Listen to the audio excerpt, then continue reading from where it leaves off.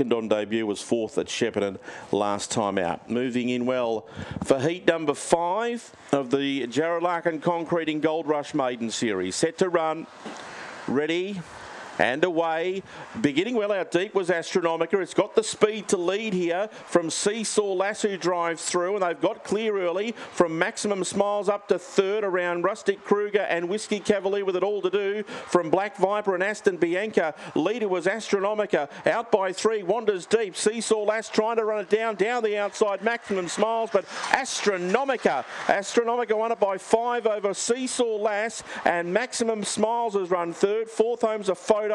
Whiskey Cavalier may be a breath over Rustic Kruger, but there's naught between them. Aston Bianca and Black Viper at the rear, and it's a good gallop of 23.803 for Astronomica. 7, 1, 5 and 3 straight on the board. 7, 1, 5 and 3, 6.56, 11.34, 12.46. It's 4 1/4 by 1 3/4. 4 1/4 by 1 3/4, 6.56, 11.34, 12.46. Strong run of 23.803 to race number 9.